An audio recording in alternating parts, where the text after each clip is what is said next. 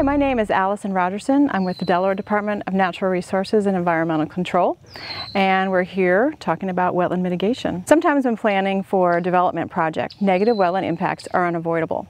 When this happens, we have to make plans to compensate or make up for those wetland impacts.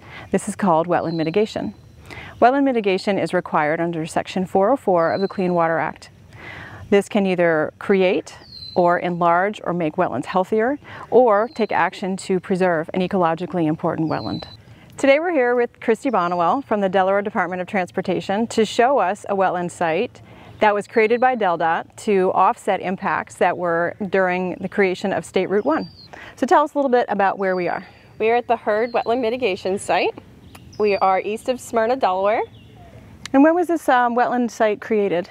This site was created in 1993 and planted in 1994. And how big is this place? This site is around 88.5 acres. Wow, okay. And how was it constructed? So we took a farm field, and this site didn't need to be excavated, so basically they just topsoiled it and planted trees and dug the pond. Awesome. So since then, what kind of work has been going on here? This site had to be monitored for 10 years per the requirements of the U.S. Army Corps of Engineers. So we monitored it for 10 years. After it was considered successful, then we were able to just leave it. Well, it's been here for a few decades. It looks like it's doing really well. We have some great, some wetland plants growing here, lots of standing water.